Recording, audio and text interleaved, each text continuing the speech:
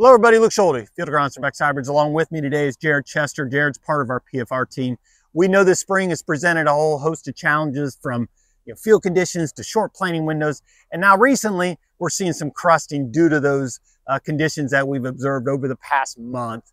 And we anticipate more to come, given a dry forecast. One of the tools that we found to be very effective at busting the crust without being too invasive on those emerged corn plants is actually what you see behind us. And that's the planter. Jared has done a lot of this over the years, so he'll walk through some of the settings that we found to be the most effective at not only busting that crust, but also being the least amount of, seeing the least amount of disruption to the existing corn plants that have emerged. So here's the settings that we've had a lot of luck with when it comes to trying to bust that crust and get that corn up out of the ground. The first one is depth. So we're going to take our depth gauge and we're going to go from 2 inches, which is our typical planting depth, and we're going to shallow it up to a 1/2 to 3/4 of an inch. Really depends on how thick and how thick that crust is. If that crust has really gotten thick, 3/4 of an inch is typically where we land at. Setting number 2 that we change on our corn planter is with our closing system. So we take the T-handle and we put it in float, basically take all the pressure off our closing wheels. They're still running along the ground, but there's just no pressure on them.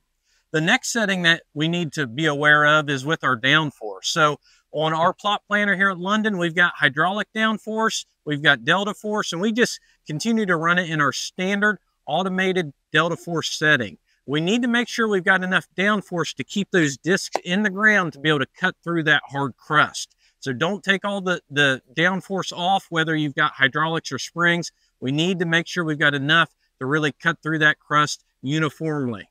The other setting that we've actually played with and had some luck with here at PFR is actually with our row cleaners. So sometimes when we bust the crust, we pick the row cleaners all the way up because they're really not needed. Other times where we've had really heavy rain events and we've actually had residue basically pond up and float over top the row, we'll run our row cleaners where they're just moving that trash or residue back off the row. So that's really a field by field scenario.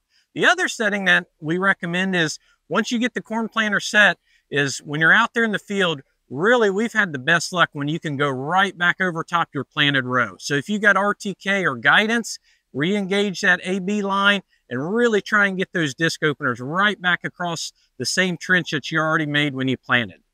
So we purposely ran the planter over what is a very good stand of 2- and 3-leaf corn.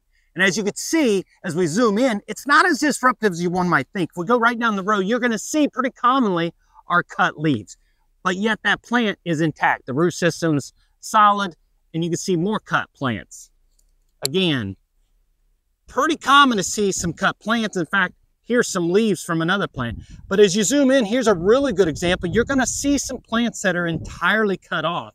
And yet that plant, if we come back here in a couple days, even a week, that plant will make it because the growing point is below the surface and is protected. So we've tried a multitude of ways of relieving the crust and busting the crust here at PFR.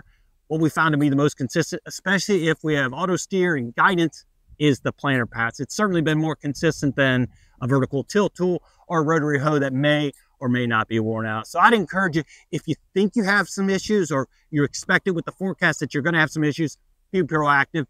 Introducing oxygen in the soil is also never a bad thing. So as always, if you have any questions, just call. Thanks for tuning in.